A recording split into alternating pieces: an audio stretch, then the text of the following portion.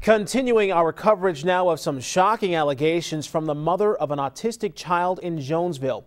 We told you Thursday about an 8-year-old whose mother says he was handcuffed, hit with the police baton, and thrown in the back of a cop car after running away from school. Friday, his mother met with officials from the Hillsdale County Intermediate School District to get some answers about how this could happen.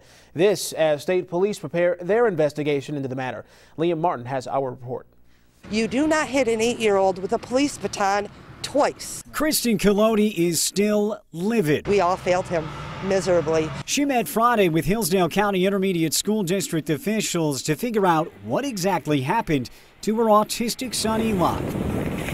And she says they were not taking much responsibility. His stance is that it was 100% the responsibility of the police department, and once they entered the scene, their job was done and they could step back. According to Colodi, Eli took off running from the playground Tuesday. Two school officials caught up to him, and the police arrived. She says those officials stood by as the chief struck Eli with a baton and placed him in handcuffs. They're the experts. They're the ones that we trusted our son with.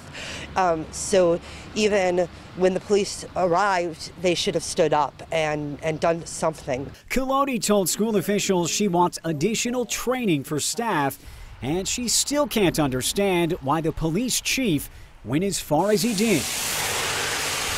The chief told us over the phone Thursday he did what was necessary to get the child under control.